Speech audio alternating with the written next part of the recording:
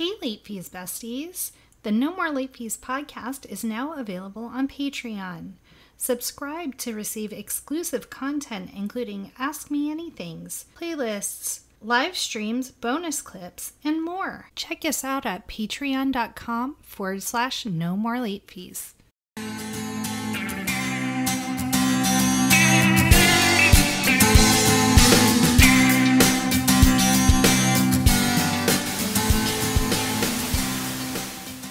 Welcome to the No More Late Fees podcast. I'm Danielle. And I'm Jackie, and we're just two best friends, ex-Blockbuster employees, rewatching some of our favorite movies from the late 90s and early 2000s. So excited this week, Jackie, because we have our wonderful guest, Lindley Key, is here with us. Yes, welcome. Thank you for having me. Oh, of course. We're super excited. We figured since Lindley was going to be here on the show this week, we would do one of her favorite movies, The Mummy from 1999. So we're super stoked about that, not only because it's Lindley's favorite and she gets to be on the show, but because we are huge Brendan Fraser fans on the show. We stan him. So this is our second Brendan Fraser movie, technically, because we did Now and Then, and he made a cool cameo in that one. So oh man, I forgot about that movie. I need to go rewatch that one. It's a good rewatch, honestly. So The Mummy is about pretty much a bunch of white people going where they shouldn't go and unleashing. That's the perfect description of this movie. Unleashing an ancient old mummy who's been punished for trying to get his freak on with the Pharaoh's girl. I think that's the best description of the Mummy I could give. Yep. They should just put that on the box.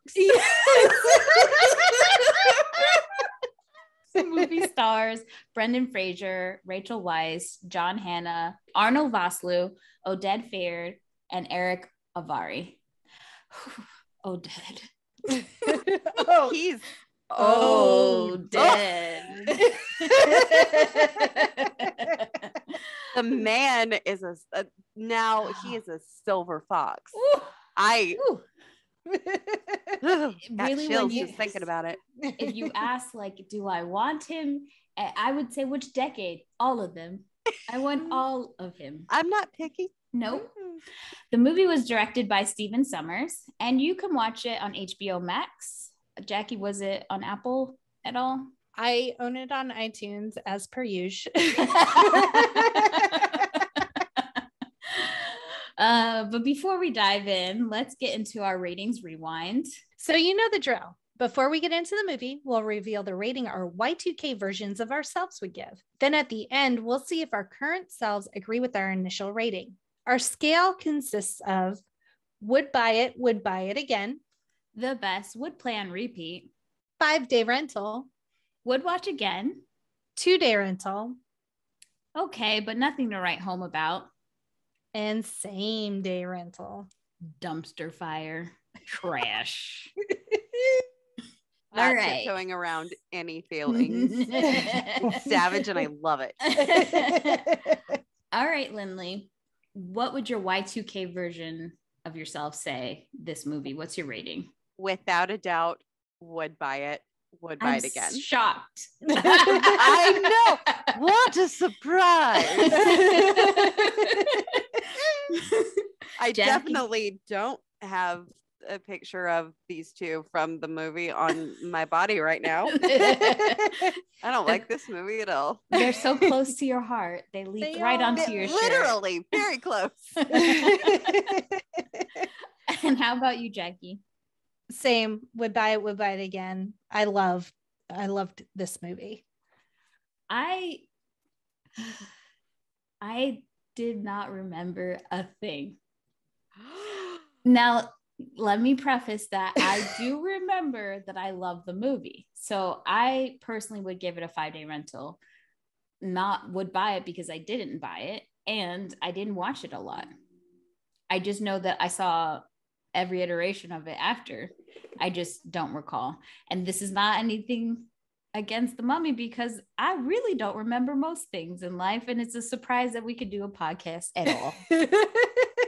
Okay, let's get into it. We open on ancient Egypt. They're working to build the Sphinx. And they show they show the city of Thebes, and we are introduced to Imhotep, who is the pharaoh's high priest and keeper of the dead.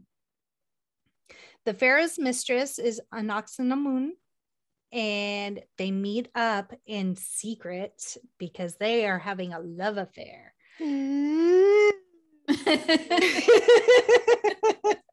I never get sound effects. I want Lindley all the time. She's my hype man. Hire me. I'm here all day.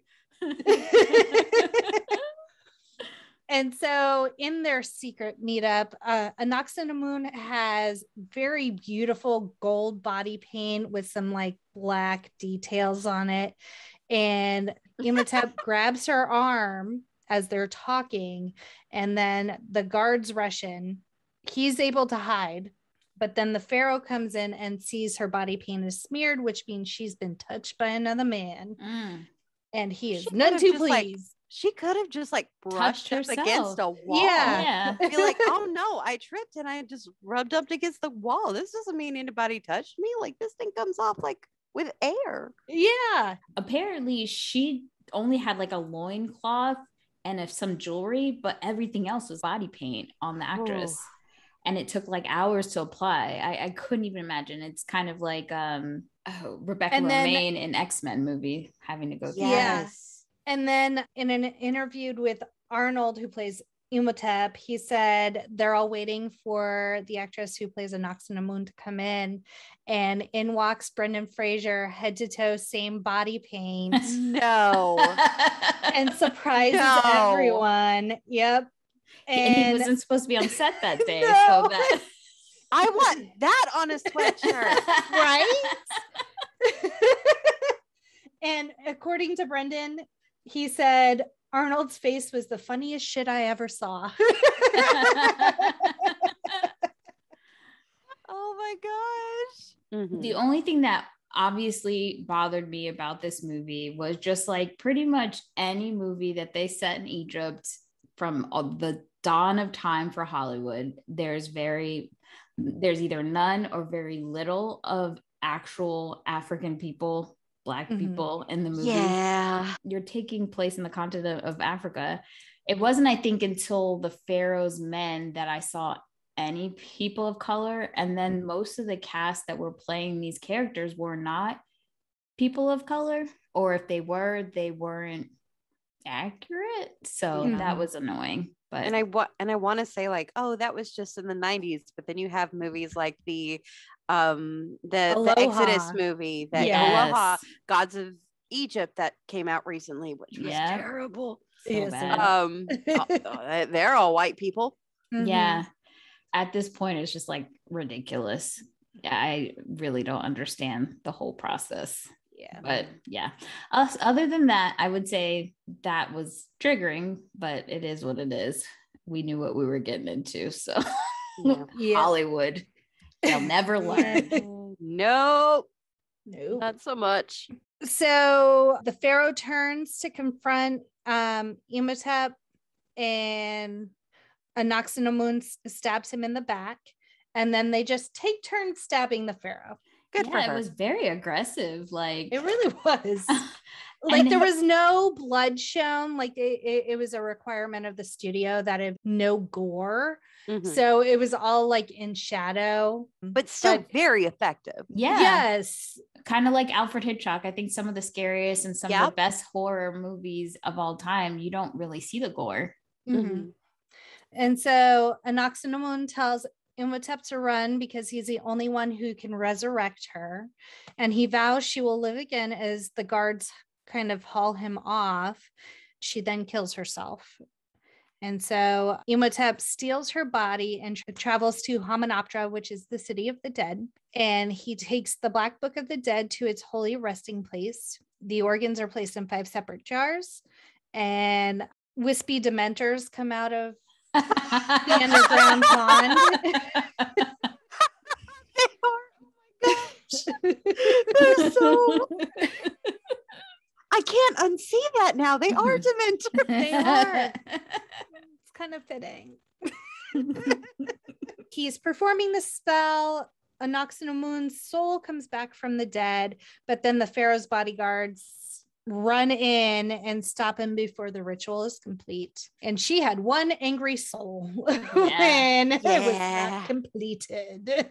I mean, considering that the CGI was from that time period, I still think the movie holds up pretty well with the effects. It's not, I mean, there's some parts where it's like clearly where I'm like, oh God. Imhotep's priests are mummified alive, which is, I didn't really remember that scene, but watching it last night, it was horrifying. Yeah, that was a me horrible so way to much die. as a kid. Especially when the scarabs are like, just like, oh, we're gonna leave these here for you, buddy. Have fun. Yes. So Imhotep is condemned to endure the Hamdai. So they cut out his tongue, wrap him up while he's still alive, and place him in a sarcophagus full of scarabs. And apparently in a deleted scene, the Hamdai was explained in more detail, and it was essentially he was condemned to the scarabs eating him and then him eating the scarabs back and forth forever. Oh, that makes so much more sense than just, oh, here's a curse that if he's ever woken, well, it'll be bad for the earth. So it like without that explanation, it doesn't make sense. Like, we're gonna curse you. Yeah. And the curse is, it's really a curse on all of us if you ever wake up. Exactly. I feel like he has a right to be angry. Yeah. He's just pissed. Being eaten alive for eternity, essentially. Yeah. And they show little key, which is actually a puzzle box, locking him into the sarcophagus and then also locking the Book of the Dead. The exposition that's given is he was to remain sealed inside his sarcophagus and be undead for all of eternity. The Magi would never allow him to be released, for he would arise a walking disease, a plague upon mankind, an unholy flesh eater with the strength of ages, power over the sands, and the glory of invincibility. Cue credits. Dun, dun, dun. So now we are in Hamunaptra in 1923, and it's a war over the land, essentially. And I can't figure out, according to the subtitles, which I have on all the time because I am now an old person, Brendan Fraser speaking French. So I always thought it was British forces, but now I'm thinking maybe it was French. I think it's supposed to be the French Foreign Legion. Yeah. Which, if you can't really think too much about, because from what I've seen, that doesn't really make sense as far as accurate history timeline. But this is a movie where dead people come back to life. So suspension of disbelief. Yes. Historical accuracy of this movie does not really exist that much. Mm-hmm. Although they did get Egyptologist. Yeah, they got one to come on set to make sure that the dialect of the Egyptian was correct when they were speaking it. I will say the attention to detail in this movie is fantastic. Like the costuming was great. Mm-hmm. And then they had these huge elaborate sets. And from what I've read, most of it was pretty accurate. They took some liberties in the storytelling, but I was really, really impressed then and now with the whole production. They really do, especially like looking at the fine details. Mm-hmm. We're talking about the scene with the priest and Imhotep being mummified. Mm-hmm. You see some of the people doing the mummifying wearing Anubis heads, mm-hmm. because Anubis is the god of the dead.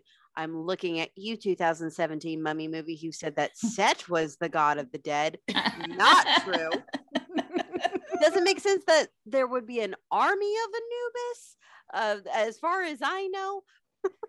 And so the leader of the French Legion kind of sees the vast army they're up against and pieces out. And then we see Rick, played by Brendan Fraser, on screen, and his little buddy Benny says, "Looks like you just got promoted." And then Benny takes off. Yeah. Benny is not a ride or die. He is not. Nope. And apparently they built this set inside a dormant volcano. What? That's so cool. So that's when you see the Magi up on the hill, they're like on the rim of the volcano, and then the set is inside the volcano. I would have needed major compensation if I was filming there. Like, are we sure this is okay? Lava free? Yeah. Okay. Is it hot because we're in the desert, or is it hot because the volcano's active? Are we about to be barbecued? Yes. That is very scary. There's more exposition explaining that for 3,000 years, the Magi have looked over Hamunaptra to make sure that no one found the city of the dead. Eventually, what scared the other guys was that whole scene with Brendan Fraser, and them seeing the artifact and knowing that it was haunted, I guess, or whatever. It scared them. Benny then appears and runs inside some sort of door and like shuts the door on Rick, solidifying that he's a think for himselfer. He's a very like me and only me mindset. Yeah. Rick is kind of retreating further and further into Hamunaptra, and then the horses get spooked and take off, and all of a sudden there's like this weird sand ghost batting at Rick that never shows up again in the entire movie. It's like, super weird. It's gonna be really cool. Yes. I never understood that, because it was like, was that trying to keep him away? And if so, why didn't it come back later to try to keep them away from coming into when they were racing ruins? The Americans? Yeah. It's for the trailer. It was just for the trailer. It had to be like, this is, people are going to see this. They're going to think it's really cool. Is it going to show up in the movie again? No, but it'll get butts and seats. Yes. It'll look good on the poster. Now we are 3 years later, and we see Evie, our girl. I loved how they did her eyebrows so thin. So thin, and it's so much of the time. Like, she just, everything head to toe, she looked amazing. It was perfect. And I feel like it's the first time I've introduced to Rachel Weisz as an actress. Same. Yeah. So we see Evie, she is reshelving books in this very established library. It seems to have very important, old, dusty books. She was getting her bell on for sure. She was, and that makes so much sense. Evie's my favorite character. Belle's my favorite princess. I have a type. That is my aesthetic to a T. And I always related to Evie as well, because I was that book nerd, and ever since introduction in fourth grade to Egypt, where we carved our own cartouches out of plaster, I was always fascinated, and I low-key wanted to learn or teach myself hieroglyphics. Like, I was in it. And so just that paired with like, she's kind of nerdy and she loves Egypt too. I was all about Evie. And so, and just being kind of clumsy and all of that. So we see Evie shelving these books on a ladder. She tries to lean to place a book on another shelf. And so then she's like tiptoeing with the ladder. That was so scary. Just watching her do that, I was like, there's no fucking way. I know I would have just face planted 100%. Yes. And so then she ends up knocking all of these bookshelves down, and they're probably a good 12 feet high, completely in like an oval around the room. So it's just dominoes, bookshelf after bookshelf. You know, that was we have one take. Yep. Yeah. Get this shot.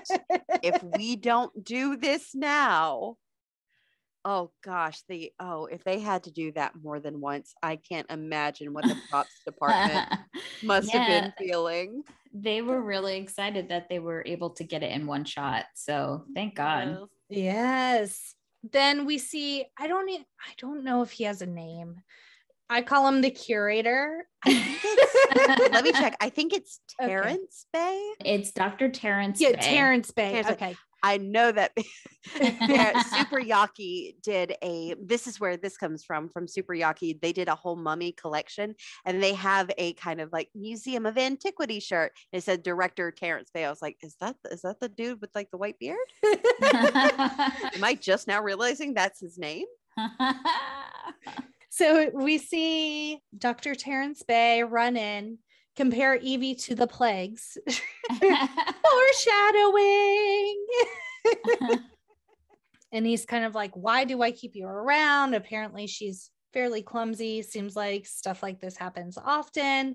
And he says, I only employ you because your mother and father were major donors type thing, doing them a favor, even though they have since passed, it seems. God rest their souls. And Evie says, well, you do keep me around because I could read and write Egyptian and decipher hieroglyphics. So she and heretic. Yes. list those skills, girl. No, I really like that she stood up for herself, because so many women at that time, I couldn't even imagine like what she was doing a lot. We see her in what I assume is like an antiquities room, just lots of different artifacts and statues and things. And then her brother Jonathan is like chilling in it's not even a sarcophagus, it's more like a crypt. So creepy. There's no way you could like pay literally me to even do that. Yeah, he's just literally chilling with the skeleton and playing with it and scaring Evie with it. And so she's kind of chiding him, but you see, even though like he's kind of obnoxious, he really cares for her and she really cares for him, and they have a very sweet relationship. Yeah, they do. She does say she was rejected by the Benbridge scholars again for lack of experience in the field. More foreshadowing. Just code that they wanted it to be a boys club. Poor Evie. Then Jonathan says, oh, I found you a trinket, and gives her this little, it's like an octagonal box, but it's like a puzzle box. She kind of has to figure it out. Seems like she's either reading it or doing something with it, and she's able to open it, and there's a map inside. She's very excited, goes to show Dr. Terrence. Yep. And he proceeds to light it on fire. Yeah. As one does. Trying to be very sneaky. He tried to be sneaky about it and say, oh, it's an accident. Like, oh, good heavens. How did that happen? And then they're like, well, why did you do this? Like, or it's burning. And he was like, it's for the best. Yeah. I mean, how do you not? And he tells them, stay out of grown folk business. Don't try to go there. Yep. Thank you. And goodbye. Evie's not convinced. No. So, in one ear, out the other. Yep. Yes. Come to find out, Jonathan did not just happen upon this trinket. He stole it. Of course. From a drunk dude at the bar, aka Rick. So somehow they figure out Rick's in prison, and they go to get Rick out of prison. And I really love this scene. Like the whole interaction, how he like just grabs her and kisses her and tells her, get me the hell out of here. Yeah. Even though it's like, oh, consent, but it's like. But I do like, I was a little like, oh my God, the consent thing at first, but later on he does explain the reason why he did it. It's not that great, but he thought he was going to die. And he's like, there's a pretty girl. I might as well get what I can get. He was shooting his shot. Yeah. It wasn't the best shot, but a shot nonetheless. But you can tell their personalities just from that like small interaction. Like she's like invested on the mission. She's like, I'm here for knowledge. He's like, the quirky, like you swear every damn day. Yes. Oh, it's so good. He pretty much tells me, get me the hell out of here if you want to know. Yeah. And apparently today is hanging day. They just happened to show up on hanging day. Both in the movie and on set. Oh. Yes. Because Brendan was legitimately almost killed. This is my Viggo Mortensen broke his toe in Lord of the Rings moment. Every time it pops up on screen, I'm like, did you know he almost died here? I think they actually had to resuscitate him, right? Mm-hmm. Yeah. 18 seconds. Am I wrong? Yeah, I think it was that amount before they could get him back. But like for me, that's a day a stunt double can play with that. Thank you. I'm not playing with that. Nope. My ancestors wouldn't even want me to play with that. So you definitely can go get that stunt double. Yep. Yeah, just no. That would have, and then Rachel Weisz even said just watching that was traumatic for her. Just the experience of him almost dying and everything, which I totally get. That's crazy. Somebody got fired that day. Ooh, did they? So fired.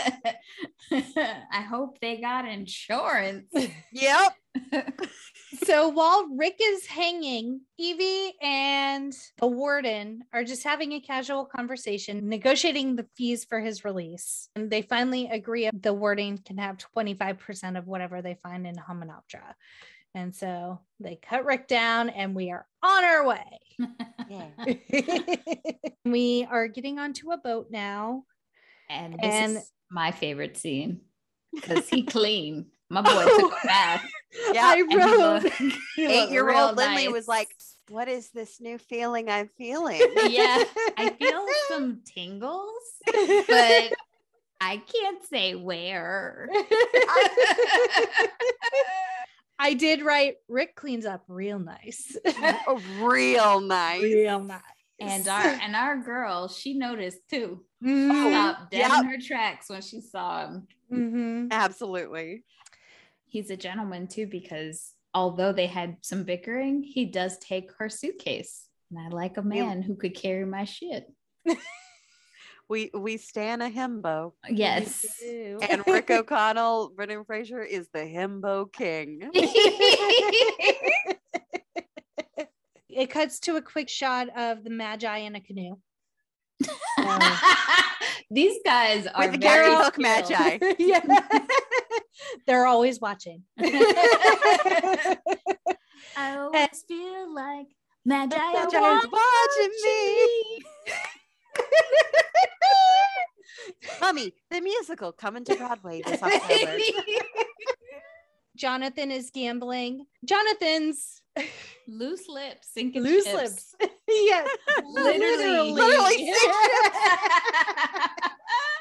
So Jonathan's just out here telling everyone their business. Oh yeah, we're just going to Hamunaptra. We'll race you there. See you there.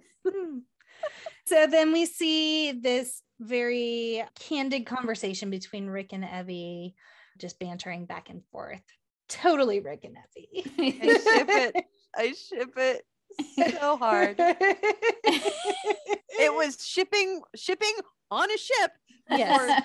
Shipping was a thing. Yes. Before Tumblr came along. Evie kind of goes back to her room and we realize Benny is a stowaway, just hiding behind some crates.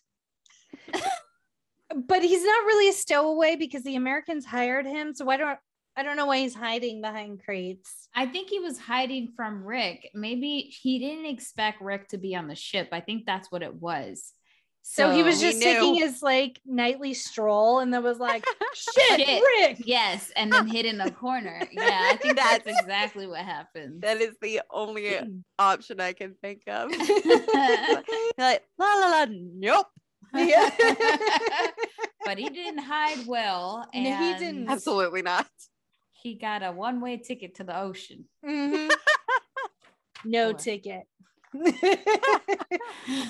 After Rick throws Benny overboard, he sees wet footprints.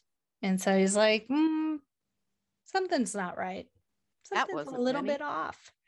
Evie is in her cabin trying to read and do her research, but all she's thinking about is that kiss. That non-consensual kiss. She's got Rick on the lips and in the mind. Ooh. You're right. I do love the sound effects, Jackie. Lindley, you're hired. And I mean, I don't blame her. No, Absolutely not. She walks by a mirror and kind of drops her book, and you see Magi behind her. Like, lady, you got something we need. O'Connell comes into the cabin, guns blazing. Gonna save the day, save the lady. Swoon. And so he kind of rescues Evie. She drops the key. Jonathan comes bumbling into the cabin. But there's one part of that scene that I did like. Like, he comes to save her, but she does knock that guy. She takes the candlestick to the eye, and she takes care of the business while he's like fighting someone else at the time too. So I did like that she's not a damsel in distress. Not at all. Exactly. Not in the least. Yes. And that was so really, really refreshing at the time, not just in like the action and horror genres, but just in general. It's so nice to see this damsel character given so much more of a personality. Like, she was intelligent. She's the real catalyst of the plot. She's the actual main character. Yes, in my mind, and I will make this argument till kingdom come, Evelyn is the true hero of the Mummy. Yes, Rick is the muscle. Evelyn is the hero. Yes. And she didn't have to be some buff gun-toting woman to do it either. Like, she could still be feminine, but also intelligent, a full-rounded woman. You're right. I don't think they don't talk about her enough. Yeah. Full-on nerd. Love a nerd. This is an Evelyn Carnahan appreciation zone right here. It is. And Jonathan and the Magi's fight, and the Magi are a group of people, not just one person.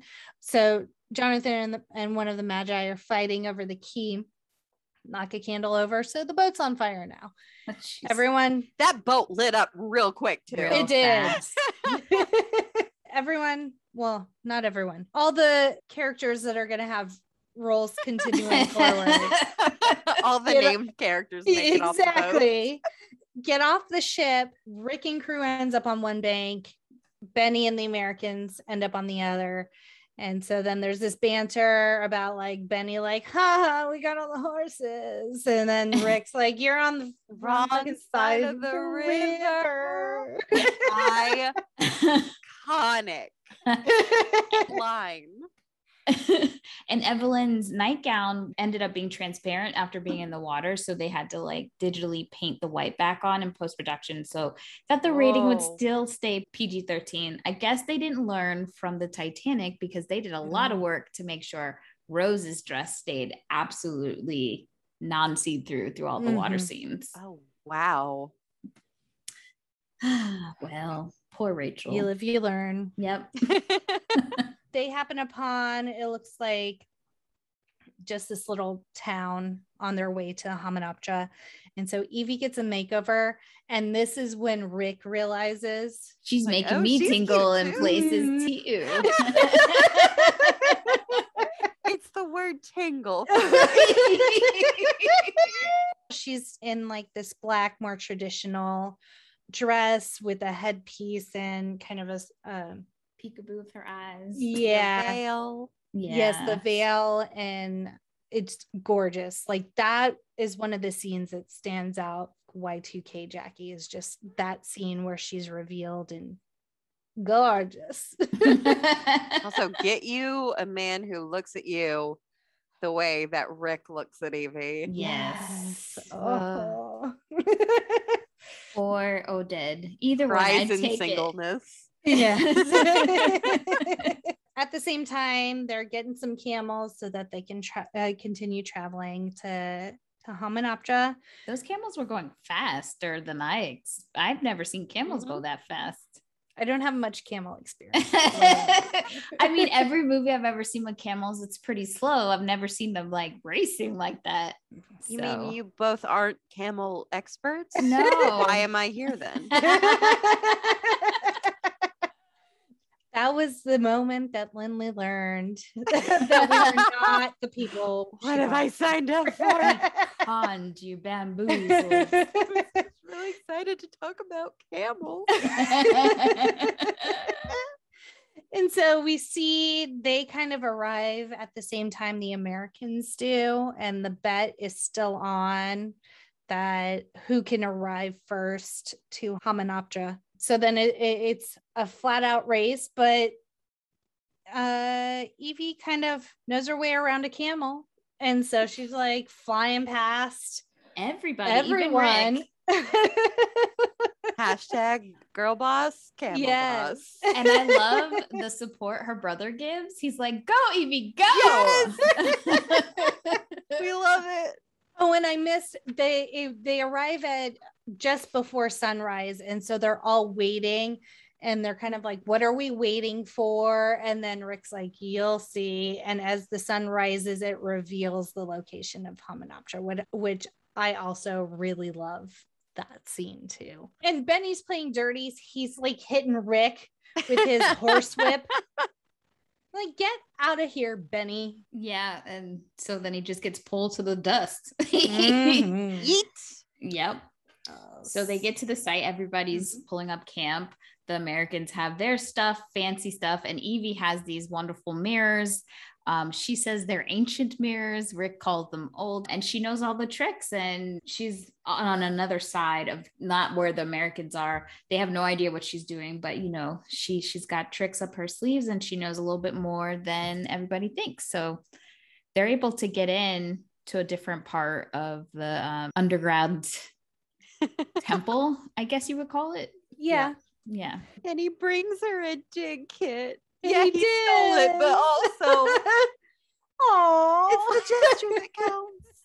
They all blend together. All the Americans blend together for me. And then there's the British guy that wears the fez that actually knows what he's talking about. That Who was British also- guy I know from the Richie Rich movie. He's Yes. Cadbury. Yes. And it was so weird seeing Cadbury as a jerk. Well, I was used to him being a jerk because he was a jerk when we watched the Titanic. He was in that movie as well. Right. He had a mustache. Yeah. He was definitely a jerk. And I was watching a YouTube video where they were talking about why, even though the Americans were douchebags pretty much, that they had such a prominent role in the movie, and why we had to start to end up liking them throughout the course of the movie, even though they were adversaries in the beginning. Yes, I saw that too. You did, right? Like, so because eventually we had to have, just like in a horror movie, you have to have some ties to the characters that are going to be slaughtered pretty much, so that you care that they're dying and they're not just like kind of like props in the background. And I was like, oh my God, I never thought about that. So true. There's so many layers to this. This movie's like an onion. A blooming onion, because it's delicious. Ooh. The mummy, the blooming onion of cinema.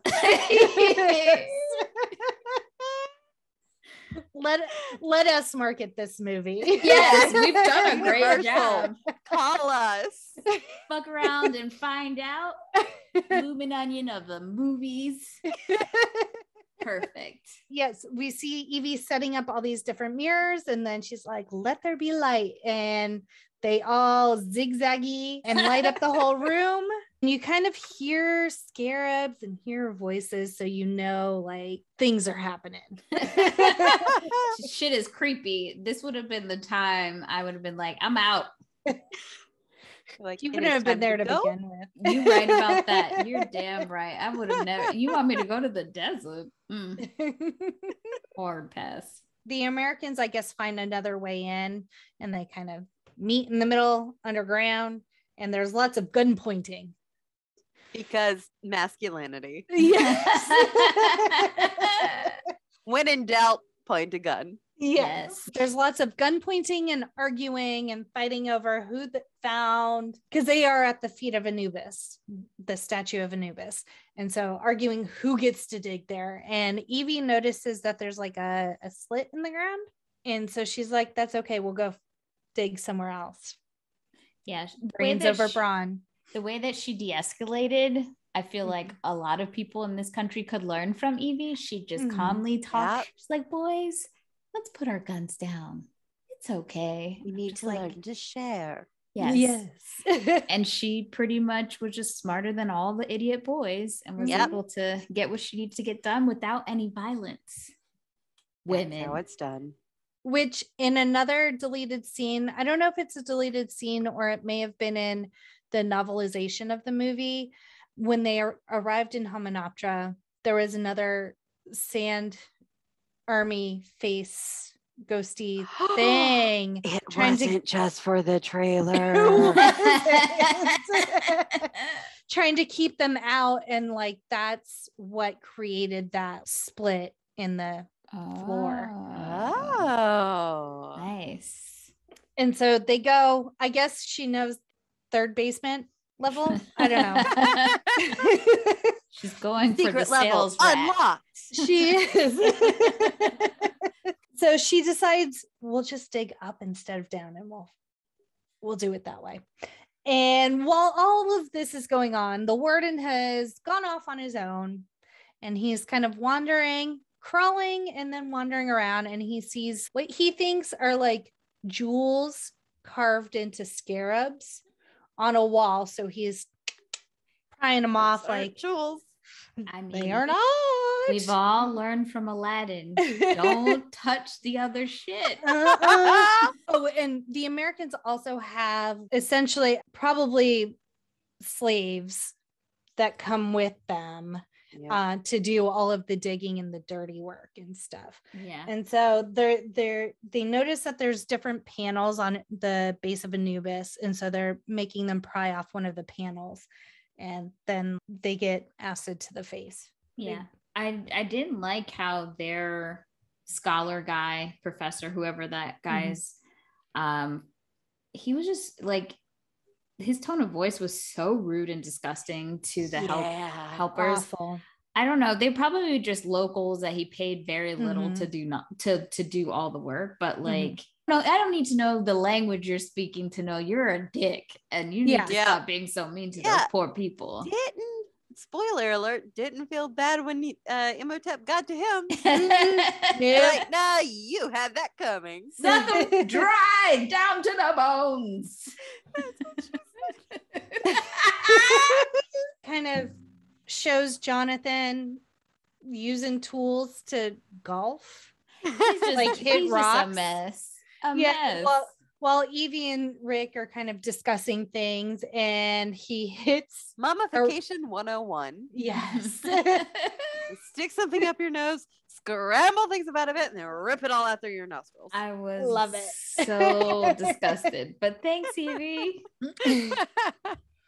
And so Jonathan hits a rock and somehow finds this sarcophagus that drops from the ceiling. So they're like, jackpot.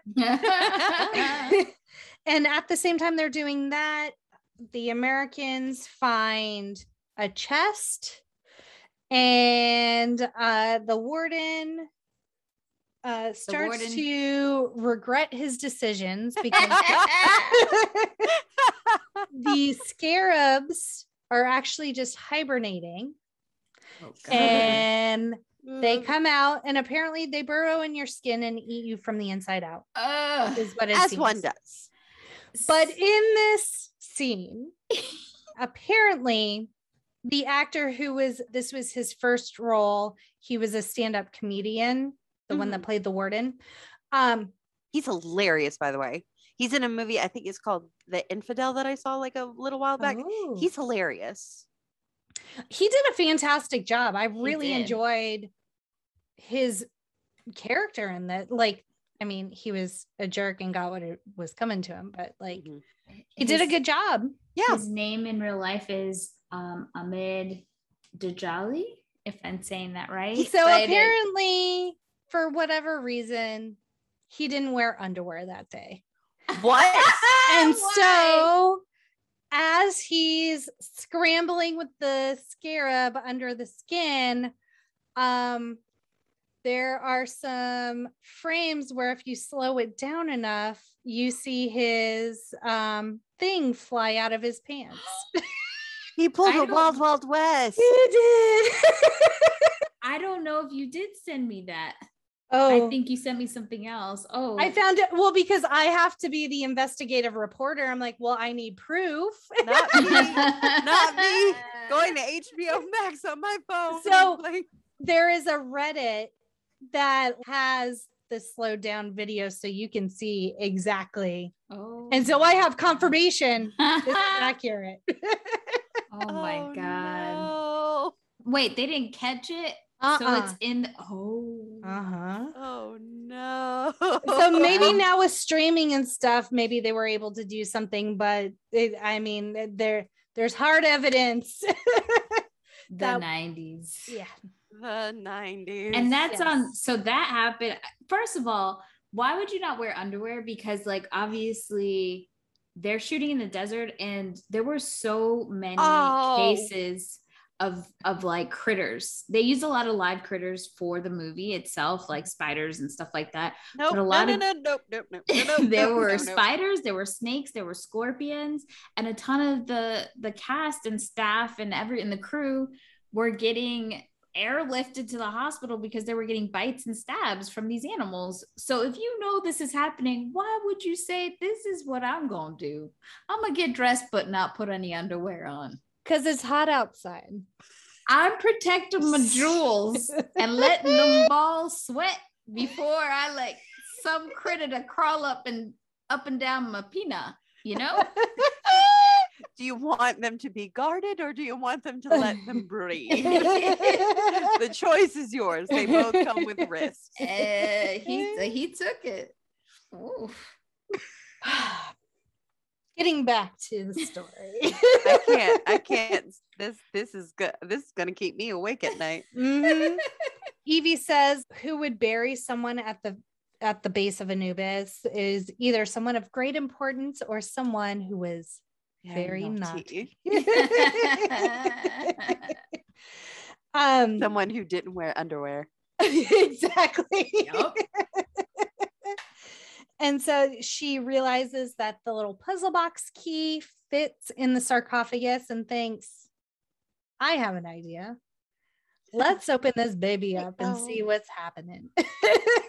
So now we could go back to the beginning when I said this movie is because white people were in places and doing shit that they shouldn't have. Not wrong. Yep. Oh, so the Americans find this box, and I think that's when they found the chest. He's like reading those who open the chest will be cursed. Yes, all that good stuff. They find the jars, and they each take one because white people. Yes. Taking stuff that isn't there since the dawn of time. Yeah. Just greed in general. Just absolute pure greed. Gross. But the Magi show up and they're warning them to leave, and the Americans are like, no, we want the gold and you're not gonna get to it before us, or something very I feel American. Like the Magi I feel like the Magi were way too kind. Yeah. And I feel like they should have either just been upfront and said, look, this shit haunted. Yeah, like they're just like, leave this place or die. You have a day. Get your shit together, you know, like no. They could have just like, hey, listen, buddy. There's a curse on this place. And if you just somehow awaken this mummy, it's just not gonna be a good scene, not a vibe. So if you could just please get out, I really appreciate it. Maybe if Ardith Bay, used that approach, maybe things would have worked out. Which I love the fact that Oded Fehr's character, his name is Ardith Bay. which in the 1932 original Mummy movie with Boris Karloff, that is actually Imhotep's alias. Imhotep is already like walking around. He's resurrected and he's walking around trying to find someone to replace his lady love because his lady love died and he got in trouble trying to resurrect her. So he uses the alias Ardith Bay when he's interacting with the different characters. So I do love that. Stephen Sommers is clearly a big fan of the classic monster movies. You can see that in Mummy. You can see it in Van Helsing. And I just love that little homage to the original Mummy movie. I love that. I didn't even know that. That's super cool. And I love that he, as the director, Stephen Sommers, loved Oded. Like, loved him so much because his character was essentially supposed to die, but he decided to resurrect him and keep him in. Bring him back for the Mummy. How did he get to London? We don't know.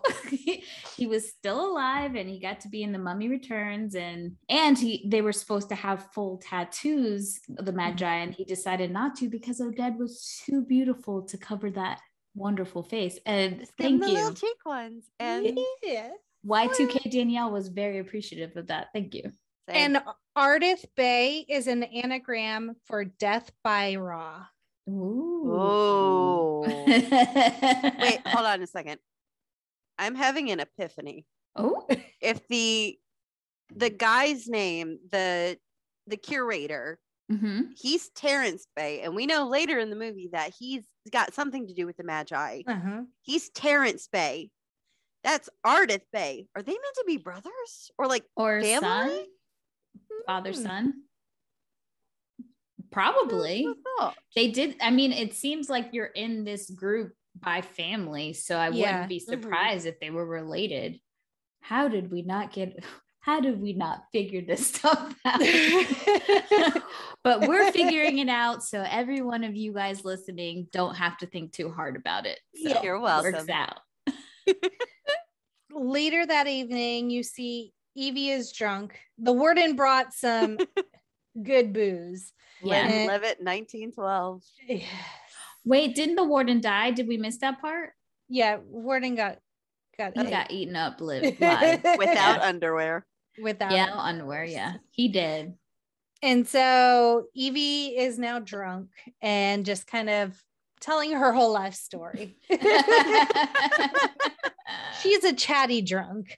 She says her father was a very famous explorer and her mother was Egyptian. And that was actually, Evelyn Carnahan is inspired by a real and rather significant person, Lady Evelyn Beauchamp, the daughter of the 5th Earl of Carnarvon, was present for the 1922 discovery of the tomb of King Tut. Nice. So it was kind of like thrown in there. Her little backstory was kind of meant to parallel that. And she very proudly proclaims, I am a librarian. It's such a good moment. It is. So Rick's kind of just sitting there, letting Evie be Evie, taking it all in.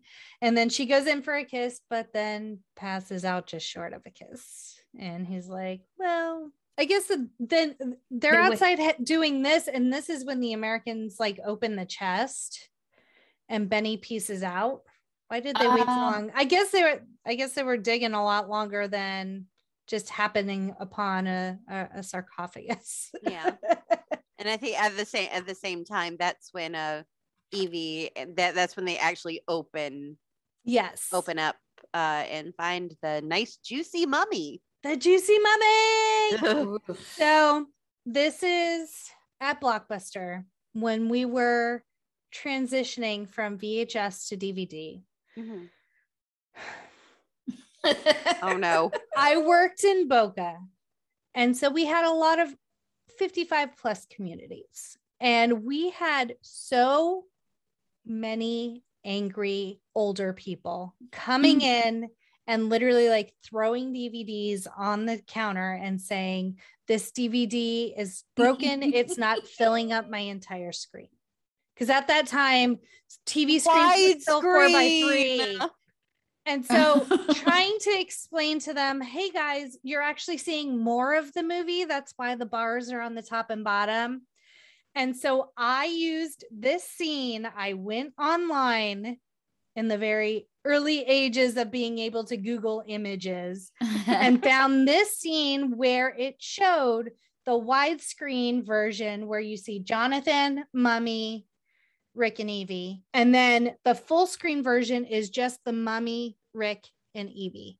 Mm-hmm. And I printed them up and put them all over the place so that when people complain, I could say, see, look, see, there's a whole nother character here. When it fills the screen, that character's gone. You're seeing more of the movie here, less of the movie here. So wow. This scene is what I used to inform and educate people about widescreen. God bless your heart. Because I would have been like, you could talk to my manager, Jackie. I was like, hold on, let me get my visual. Like, please spot the difference between these two pictures. Yes, when they open Juicy Mummy, he's still got a lot of moisture. And Evie's like, well, that's not supposed to happen. She looks inside the lid of the sarcophagus and realizes this man was buried alive. These are fingernail marks. And then he is, I guess, laid there and etched a warning, which I don't think I wrote down. And then the Americans also find the Book of the Dead. That's when they start finding the scarab skeletons, and it's explained they can be dormant for a very long time and then reanimate. Then they figured out that's how the warden died. Correct. And then Evie decides it's a good idea to open the Book of the Dead. And okay, the part about this that drives me insane is people don't read in their head anymore. Why were you reading out loud? Because maybe she was reading to Rick. Rick can't understand that shit. He don't care. I don't think he cares. I would have been like, what's the translation? Not read the words. I literally said, read to yourself, Evie. Yes. And I just think it was kind of annoying that the really mean guy actually knew more than she did, and that she's so smart. It's kind of unbelievable. She's so smart in everything else that she does. Mm-hmm. And yes, I know we all make mistakes, but I just was like, it's hard for me to believe baby girl was going to do something this dumb. Yeah. I think my justification for it is Evie is a very logical person. So in her mind, the idea of a vengeful mummy coming back to life was so far-fetched, but like, that's never going to happen. I'm just going to read this. Nothing's going to happen because it's not realistic. It's not in the realm of possibilities. True. We're cool. She was wrong. Yeah. We were, in fact, not cool. Immediately, locusts, a plague upon your city. All of that is happening. And like Danielle said, they used a lot of real animals. The British guy is just kind of lying there covered in locusts. Like, what have we done? I'm glad he said we. He does call out Evie. He's like, you're not supposed to read from that book. And then everything happens. But I'm glad he took accountability that, yes, you, sir, are a part of this problem. Mm-hmm. Holding on to the book like it was the last bag of Doritos in the house. The things that are important to Danielle. No shame whatsoever. I completely understand that Doritos are very important. They are. They kind of run back into the tomb area to get away from all the locusts. Evie gets separated. There's a wall, very Indiana Jones in The Last Crusade, that flips. Like, she hits a special button, it flips, and she sees the American with glasses. His glasses have been knocked off his face. He can't see anything. Much like Danielle after the mummy ride. Yes. It all comes back full circle. It's a low blow, Jackie. It's a low blow. You know I love you. And so the American looking for glasses, Imhotep is out. Here he comes. He's looking for all of his organs. And Benny's bitch ass steps on his fucking glasses. Yes. Yep. Sorry, Benny. You're deserve good. Everything you get. Yep. So Imhotep approaches American Man, and Evie finds him no eyes, no tongue. Which, why would he okay, number one, why would he take the eyes from the American who has who has poor eyesight? I don't know if he knows that. I mean, yes, he's got these like godly features, like things happening, outer worldly things. I think he just was like, you're the first body I can find. Yep. And I'm just taking what's yours. And it's just odd. I saw this thing online and it explains so much. So he takes the eyes of a guy who needs glasses. So it makes sense that when he sees Rachel Weisz, he's immediate like female shape. A Nux in a moon. You don't look anything like Patricia Velasquez, but you're a Nux in a moon. So it makes so much more sense. It does. That he's seeing a blurred vision. You got dark hair. You're female. Dark hair, lady, silhouette. My love. You shall be mine. Oh yeah. So Imhotep thinks Evie is Nox in a moon and is like, we'll be reunited, my love. As soon as I suck these other guys dry, I'll be back. And then he roars at Rick, and then Rick roars back. Which he does that twice in the movie. But each time it's so different. The first time he can get away with. The second time he's just like, And then the Magi were pretty much like, tried to warn you. But did they? Yeah. But I think even if they had warned them, I felt like all of them would have been so much, they wouldn't have listened. Yeah, they wouldn't have listened. Yeah. But details are still important. Yeah. Yes. Facts. Benny's still roaming around, and the mummy comes upon him. Imhotep comes upon him. And so good. Benny just is covered. Benny is prepared.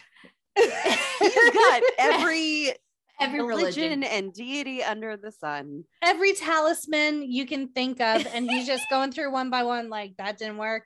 This didn't work. Is this your card? Is this your card? Yes. So then he starts speaking in Hebrew, and Imhotep's like, language of slaves, I got a job for you. And Benny's like, okay. Whatever keeps me alive, because I'm a coward. Yes. Imhotep also offers him gold in exchange for taking him to all the people who have the organ canisters, which I wrote down the name of eventually. Canopic jars. Thank you. So then we are outside of Cairo. There is some sort of storm rolling in. Rick is trying to pack to leave. Evie is unpacking as Rick packs. He's like, you gotta go. Shit's hit the fan. Let's peace out. And Evie's like, no, we started this. We have to fix it. We're the reason it hit the fan. We have to clean up the fan. Evie's like, I'm the hero, so I've got to do this. And Rick's like, I promised to take you out there and bring you back, but that's it. But then she does look good, so maybe he'll stick around a little longer. First fight as a couple. And then we see Jonathan and Rick and this older gentleman who is a pilot at the bar. He just came out of nowhere. Like, first of all, he was walking with another lady who I don't know what that was. I could infer that maybe she was a lady of the night, if you know what I mean. Mm-hmm. But he keeps walking in these fountains, these mini pools. He reminds me a lot of the dad in Disney's Tarzan. Yes. Yes, the professor. Yeah. Kind of like that bumbling, like good-hearted. Yeah, willing to help, but just kind of oblivious. Yeah. He's just looking for that really last wants adventure. to die. Yeah. He really does. Like, my comrades all died in the war. I'm still here. Why am I still here? there. And the reason he goes to help is like, is there a lot of danger? Could I possibly die? Let's go. They're all taking shots, drinking at the bar. Then we see Benny has found No Eyes. Disguises. Yeah, he has the mummy. The mummy has like a mask on. Yeah, but that's the only time we see the mask. And why disguise yourself if you know you already plucked that guy's eyeballs out? And why didn't you just suck him dry in Hamunaptra? I don't know why he waited so long, but I think he put the mask on because he probably didn't want the other people, the Americans, if they saw him, to know that like he had to get to that room somehow. Yeah, but as for how long he waited, I don't know. I do not know. They stopped off in Paris and got a mask from his buddy Erick down at the opera house. Like, hey, you want to use this one? Yeah, cover that up. Go have fun. And then we see the shots that they take down at the bar are actually blood. So yet another plague. Yes. Why did the liquor turn to blood? I get water turning into blood because that's one of the plagues, but why did the liquor turn to blood? I think it was them realizing that the barkeep was just giving them water, watering down the drink. He was cheating them. He's watering down the booze. Oh no, mystery company layers. No wonder this isn't getting me drunk, and I'm having to buy like 5 shots. Yeah, there are screams. Benny's running out while Rick's running in, and there's the first American mummified. And as Imhotep comes out, he tries to kiss Evie, and then I don't know if it's her cat, a cat, scares him away. The explanation is because cats are guardians of the underworld. Well, I was just like, our pod cats are going to save us. We'll just keep them around. Yep. And then this is when we find out that Terrence is part of the Magi as well. If you couldn't tell from the map lighting scene, obviously he did that shit on purpose. Such a subtle. Right. subtle. That's when they realize he's going to raise Anaxamun from the dead, and he's chosen Evie as his sacrifice. And so now the only lady on screen. Yes. Anywhere. Yeah. Other than the scene where she gets a new outfit in the desert. And the Lady of the Night, there's no more. Yeah. Then there's an eclipse. They lock Evie in a room and have an American stand guard. The way that scene progressed, though, like, Rick was taking charge. He pretty much told the 2 Americans, because they know that they're going to come, that the other professor guy was a target and they needed to go get him. He's like, you guys are going to stay here, stand guard, and watch Evie. Evie's like, I ain't having none of this. Rick said, fuck that. Puts her over his shoulder, throws her in the bed. And I was getting excited because I was like, is he gonna? Oh no, he's just gonna lock her in the room. He locks her in the room, and then him and Jonathan head to go find the professor guy. And he pretty much tells the Americans, do not let her out. Do not leave this post. They fucked that up anyways, but all for a shot of bourbon. Yeah. And a bourbon chaser. Which I don't understand. Didn't we just figure out the liquor was turning into blood? Like, why are we trying to go back down there? Get me some very give me O negative watered light. Down bourbon sans blood. That is not a cocktail I want. No. This is when we see the British guy who is on the American side piecing out with the Book of the Dead and his canister of organs. Yeah. He's out. And then he's literally out. So this scene, Benny is like looking for something. The way Rick throws that chair. The chair. I'm fine. I could use a Beyonce fan right now to cool me down. Like it was nothing, and Benny folds like a So deck good. of cards. Yeah.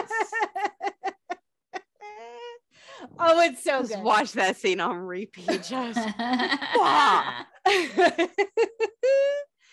And Benny he reveals his end game is, as long as I serve him, I'm immune. So peace. And survival of the fittest, but also zero backbone. Yeah, survival of the weasels, whatsoever. pretty much. Exactly. Yeah. Oh no, Imhotep needs the book and Evie, and then Benny's out a window.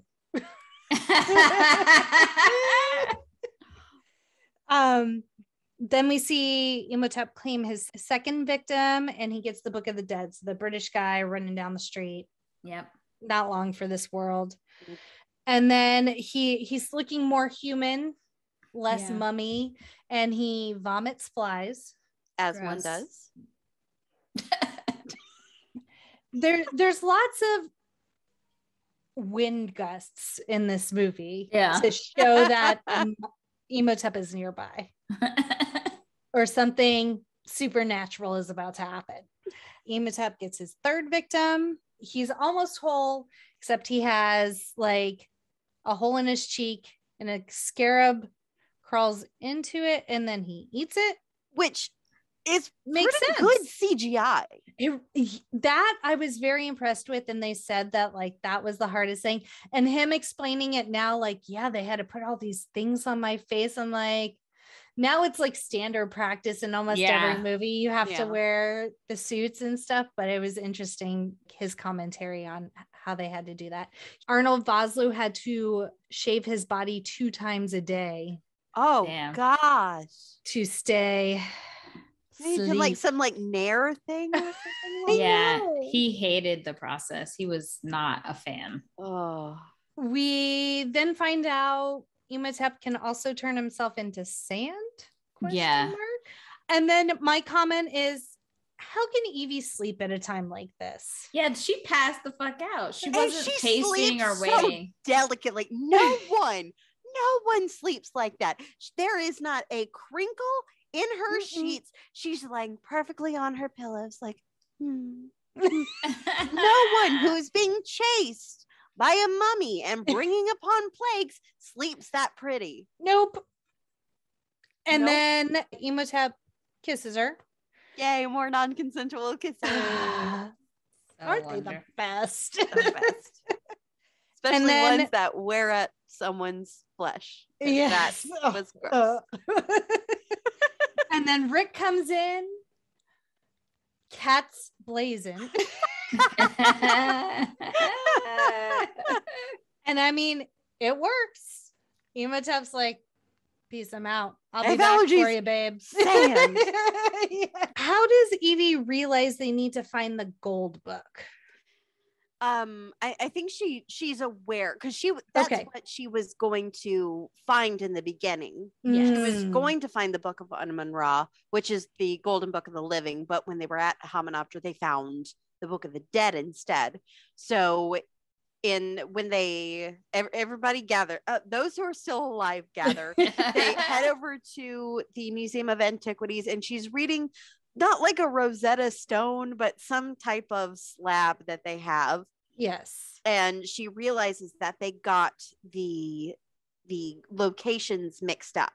So the Bember scholars had said that the Golden Book of Amun-Ra was under the statue of Anubis. That's not true because the Book of the Dead was in the statue of Anubis. So they're trying to like decipher, well, if that's wrong, then it has to be this. And then we get the line, take that, Bembridge scholar. Yes. So good. And so she deciphers that the Golden Book is in the statue of Horus. And so they have to go back to Hamunaptra. But I have a question. Why would the Golden Book of the Living be at the feet of the statue of Anubis if he is the god of the dead? I think it was just stupid people who figured it, who did like no one questioned, like none of the Bembridge scholars questioned, like they're all proud dudes be like, oh yes, it has to be this. Oh, good for us. Now let's continue to reject another woman's application into our society. That's how I imagine that they talk. I same. You did a very good. You pulled it right out of my brain. Yeah, I could feel the mutton chops growing. Yes. At this time, another plague. There is a zombie mob of boils and sores. Gross. Who have boils and sores all over their face, chanting. You're like, gross. Which the Mummy ride first opened at Universal, there were very long lines, and so people would just stand in line and chant Imhotep like the boils and sores, Imhotep slaves. I love it. Jonathan, for all the bumbling he does, he's quick with a plan because he realizes he's in a sticky situation, and so he pretends to be a zombie and starts chanting Imhotep and walking really slow to get out of slave mob and is able to get away. Rick has procured a car to start trekking back to Hamunaptra. I thought it was Jonathan who got the car. Was it Jonathan? Yeah, it was Jonathan who got the car. That's why you ran outside. Oh. That car is on display at Universal Studios Hollywood. Oh. Like they actually have it out that you can take a picture with it. Oh, that's It's a nice car too. Rick gives 0 fucks and is like, I'm driving through this mob, so there's just people bouncing off the hood. Yeah, he just sticks his foot on the gas when Jonathan's going too slow. He's like, we running these motherfuckers over. Grand Theft Auto, Cairo. Yes. Imhotep is now fully regenerated. Evie turns to Rick and says, if he turns me into a mummy, you're the first one I'm coming after. And then, when she's going with Imhotep, the way that he's going after her, it's so sweet. And I also noticed in the movie, Jonathan will call Evie, but he won't. Yes. Rick continues to call her Evelyn. Yes. And I don't know why, but that is so cute to me. It's so sexy. Because your brother calls you your childhood nickname. Your man gonna call you by your adult name. Yeah, he is. Yes. Benny also takes the key from Jonathan. Then they need a diversion, so Terrence sacrifices himself to the angry mob. Yeah. R.I.P. Terrence Bay. By Terrence Bay. You were anything but subtle, but. And then the next scene is we are now in the middle of the desert. Somehow they have found the dad from Tarzan. Yeah. Out listening to like a phonograph with his airplane. Just chilling. Winston. Yeah. So they're like, hey, you got a plane? You want to take us somewhere? And he's like, kill me now. Let's go. How did they all get in that plane? I was like, wait, all of them are in that plane? No, Jonathan and Artist, they are on the way. Jonathan is terrified. Artist is having the time of his life. He's like a little kid. He is just so joyful to be strapped to the wing of an airplane. It carries on in the second movie because they're fighting all of these mummies. And at the end, Ardith is just like, this was my first bus ride. It's so cute. He's so precious. Imhotep, he travels by sand and he travels whoever is in his party with him, just in kind of like a sand tornado. That can't be comfortable. Imhotep air. When we fly, you fly. And so Benny and Evie are kind of just dropped from like 20 feet out of the air. And Imhotep uses a sand attack to take down the plane. It's super effective. And then the sand face eats the plane. But then Evie and Princess Jasmine style kisses Imhotep to distract him. It is Princess Jasmine style. You're so right. Oh my gosh, I never thought of that before. Somehow there's quicksand. Yeah, when the plane crashes, they're all able to get out. They realize conveniently quicksand, and a very fond farewell to Winston. Thank you for your service. Poor thing. But he died. He was so happy. His face, he had a smile and everything. Yeah.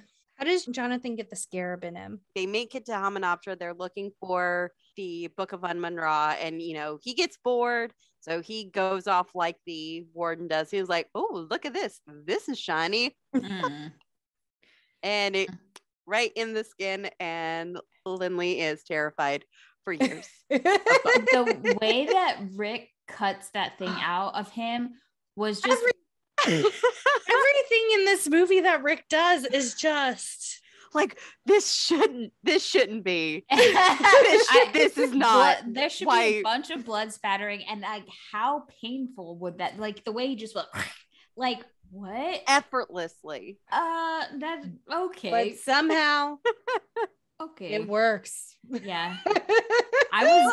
I was like, oh my God, because I couldn't remember. I was like, no, Jonathan still had an arm in the next movie. Because someone else like loses an arm in this movie. Yes. Not Jonathan. So Imhotep is down in the chamber in which he was put in the sarcophagus with the Dementor pools.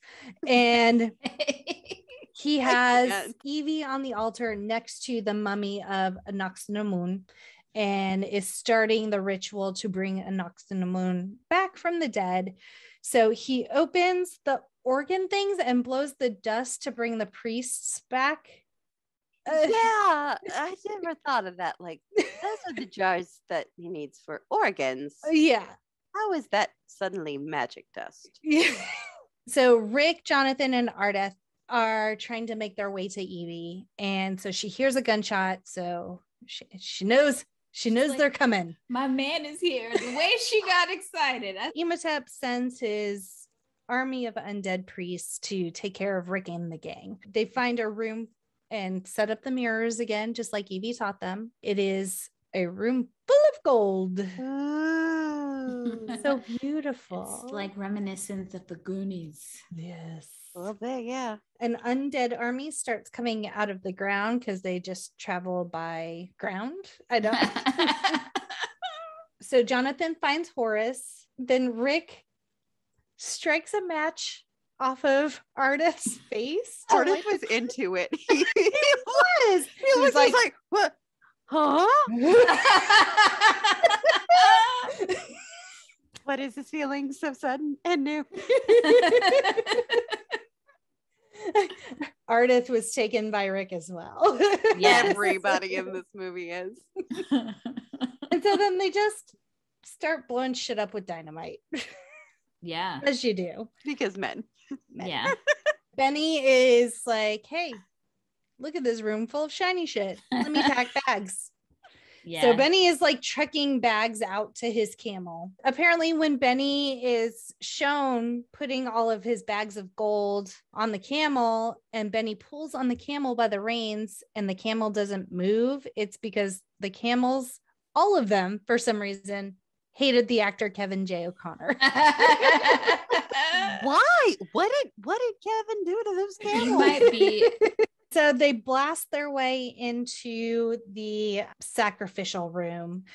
The black fog is starting to come back because Imhotep is going. Yes, the Dementors are coming out to bring the soul of Anaxinamun back as Imhotep goes through his ritual.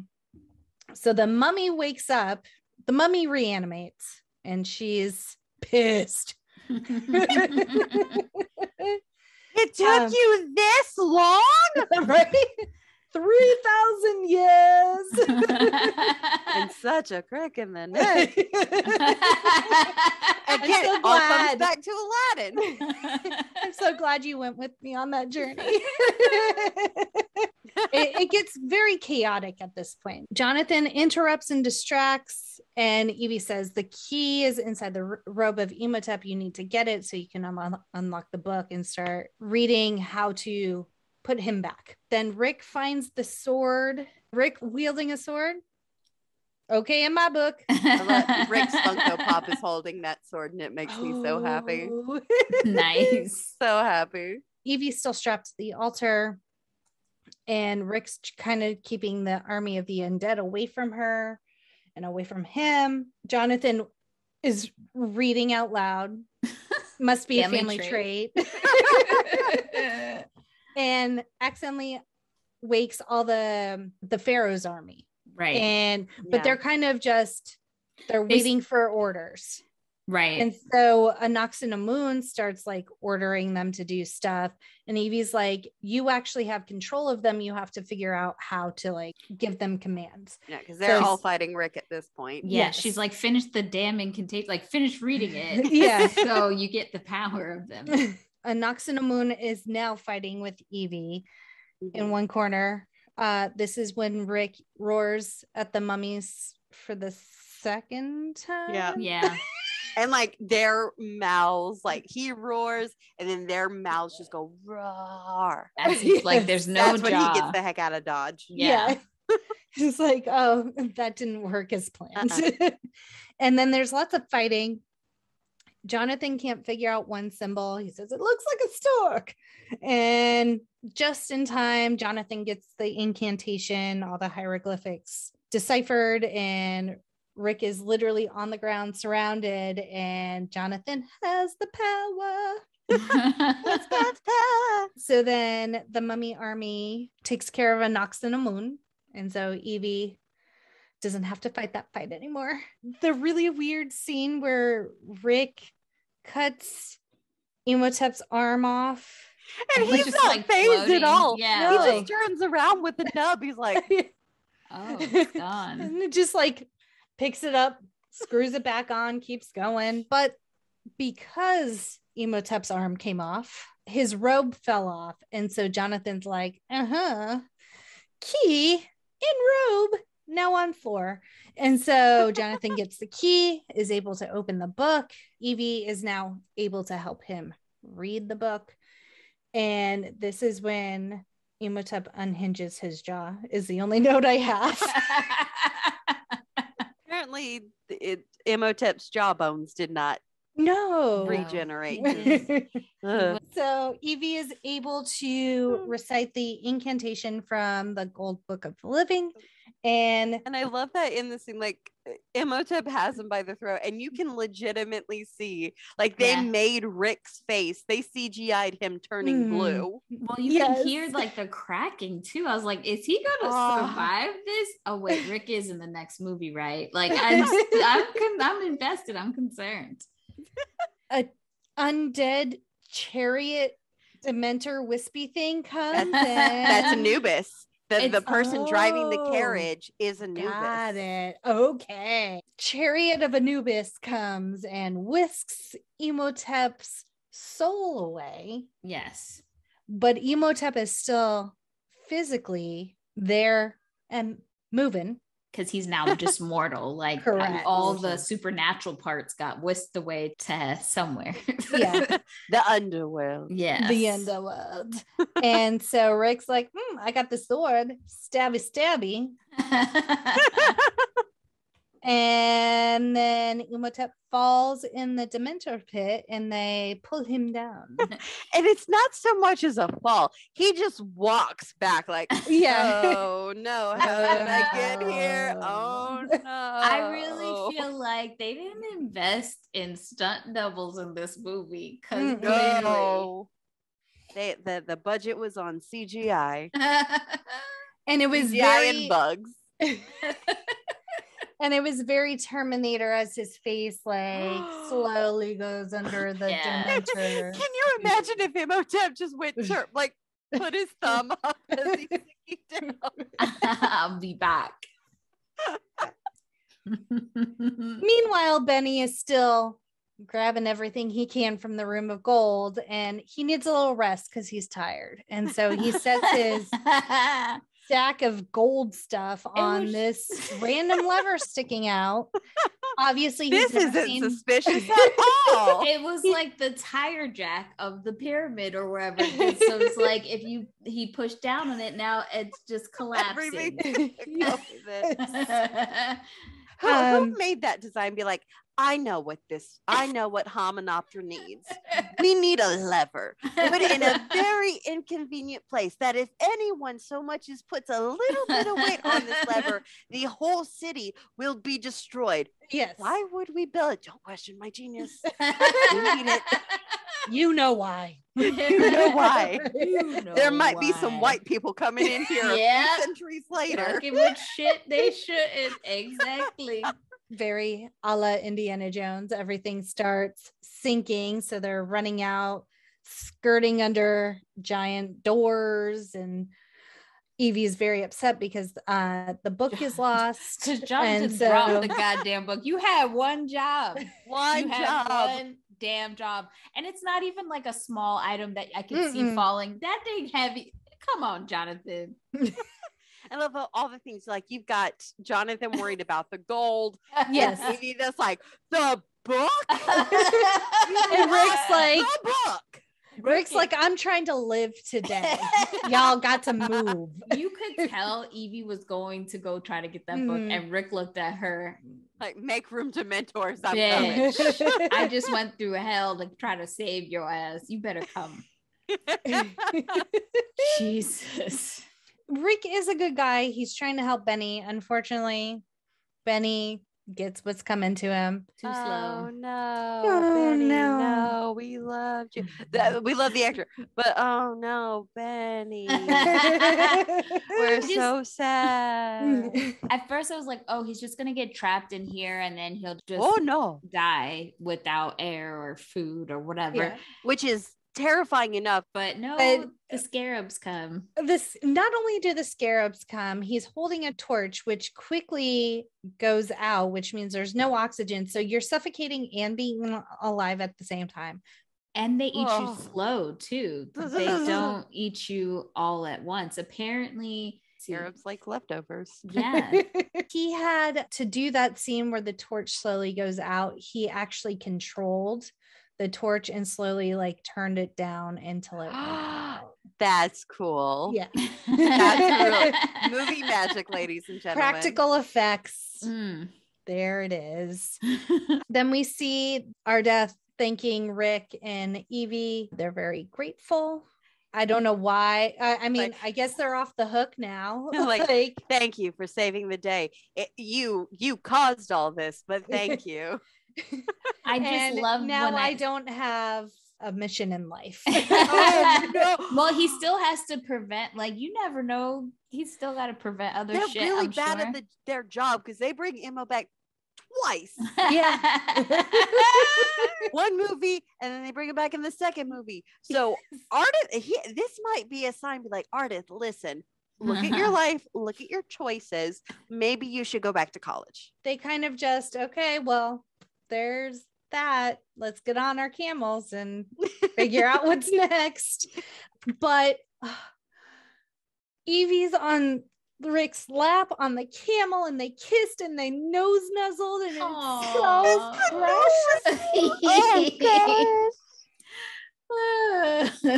Oh, it hurts so much. It's so sweet. The whole thing is so sweet. Rick and Evie forever.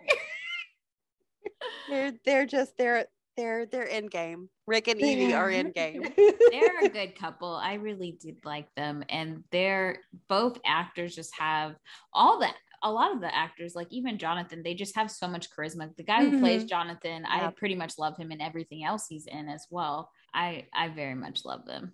The last thing that you see that they kind of zero in on is all of Benny's gold on the camel. So they rich. That's how they got that nice house that they have. Sorry.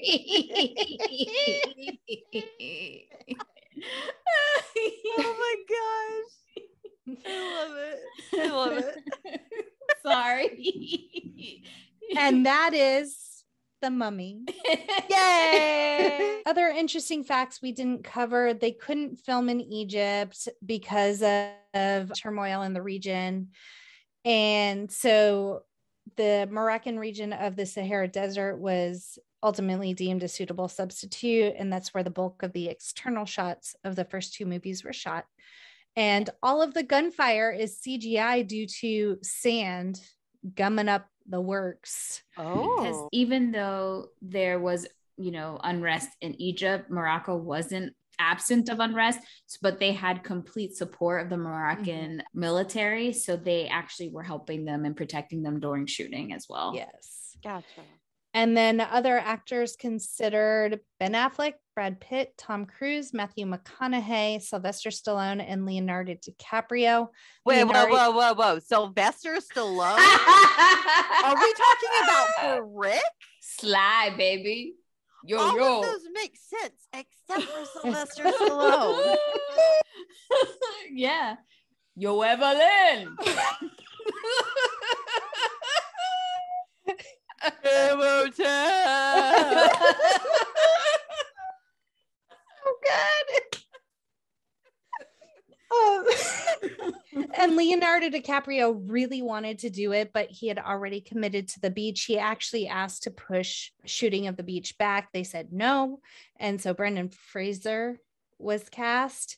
And then the beach got delayed anyway. So Leo could have done it, but I'm sure that's probably one that hurts for real. Yeah. But I mean, not mad. No. Additionally, the opening voiceover was originally intended to be read by Imhotep, but director Stephen Sommers later realized that Imhotep wouldn't have been able to speak English and gave the voiceover to Ardith Bay instead. Oh. And then lastly, a cloak lent by a British costume rental company worn by an extra in this film was discovered to have been made for Alec Guinness when he portrayed Obi-Wan Kenobi in Star Wars: A New Hope. What? Okay, ladies. Present day ratings. Lindley? I still hold this movie so near and dear to my heart. It's one that not only does it have good memories for me, like from watching it back in the day, but it still holds up. Like you could show this to someone nowadays that had never seen it back in the 90s and they would still have a fun time. And that's what this movie is a fun time. I am going to knock off points by something Danielle said earlier about the representation in the movie. So I don't know if you have half scores, but I'm going to do a 4.5. I'll do a would rent again. It could be would rent again, but acknowledges the problems with the movie. Yes. Jackie? Same, other than what is a very common theme in most movies, lack of representation and lack of consent in some scenes. Every single movie we've done, I've been able to really find things that are just like, that doesn't make sense, or kind of pick at it in a very loving way. But as I was watching this movie, I'm like, there's really nothing. There is nothing here that I question other than the Bainbridge scholars getting the books wrong. Like, there is nothing here that I can really say what's going on. It's that good. I love it so much. And even though it's not something that's on heavy rotation in my life now, it was just like, it was a warm hug. Like watching it was just like, yes, I remember exactly how this made me feel when I first watched it, and it still makes me feel that way. So I would buy it again. It's still, other than those things that are fairly common in most movies that we watch, I love this movie.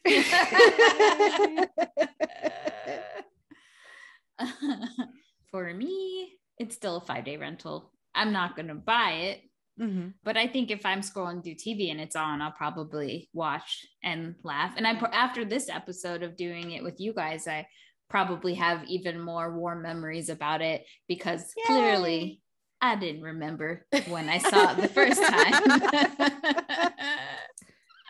We've done our job. We have. I do, like, it's so weird because I don't always have like the worst memory about everything. It's just, I feel like my brain just tries to make room for stuff, but it's like Inside Out. You just have those little guys that are like dumping old memories and they're like, oh, the mummy. Don't need it. but I enjoyed it. I really did. And yes, there are some cultural appropriation weird shit that happens in this movie that I always call out because that's what I do. But other than that, I think it was a pretty solid movie. And I really did like how they treated the female protagonist in it and how much meat and potatoes they gave that character. Yeah. And she's never like overly sexualized either. No, like they did a really good job. They did. Other than the see-through nightgown, but that was just they unfortunate. They could have just left that and be like, whoa, look at that. All you teenage boys in the audience. I see some slips. We didn't see any boobies, but we did see penis if you look close enough. Which is why The Mummy is truly a feminist film. Well, Lindley, we are so happy you joined us. We had so much fun. I think our audience definitely is having fun listening. You are more than welcome to come back and join us and join in the Brenaissance. Yeah. Why don't you tell everybody how to find you so they can follow along with your adventures and your cosplay and just your love of Brendan? Sure. Well, thank you for having me. I've had such a fun time. I love talking about this movie and this has been so fun. But you can find me on Instagram at Little Lottie. That's Lottie. I'm on TikTok at Little Lottie Cosplay. I also have a Facebook cosplay page, which is Little Lottie Cosplay. I'm on Twitter. Not really on Twitter. I have a Twitter. Don't use it much, but I have a Twitter, and that's Little Lottie 91. Nice. And as always, please follow us on Facebook, Twitter, Instagram, YouTube, TikTok, and continue to listen along with our wonderful podcast here. We really appreciate everybody's positivity, your feedback. And if you have any questions or you want to be featured on an episode, please give us a call on our wonderful hotline for our quick drop segment. The number is 909-601-NMLF, 909-601-6653. And we actually have people who have called into the quick drop. And so we're going to let them take it away. Hey, sisters, Danielle. This is Heather. I was just calling to let you know I just listened to the Jay and Silent Bob Strike Back podcast with Marky. Loved it. Laughed all the way through as usual, but I thought I needed to call in and let you know that it's orangutan, not orangutan. And then it rhymes. It's the Suzanne, the orangutan. So, you know, that's just my tidbit, my specialty. Love you guys. Keep it up. Bye. Thank you so much for those who have called in. We hope that you continue to call in with anything. We corrections, suggestions, thoughts on movies. We just love to hear from you. We get really excited. And if you're international and you can't use our Google Voice number, on our Anchor page, you can be able to leave us a voice message there as well. And as usual, please, you can tweet to us, DM us, pigeon. We will be very excited to hear your feedback. And also we have a Patreon page. So if you want to help support this podcast and keep us going, get bonus clips, here's some more information about Jackie and I's friendship and our guests, please head to our Patreon page and, you know, become a new Patreon bestie. And as always, be kind and rewind.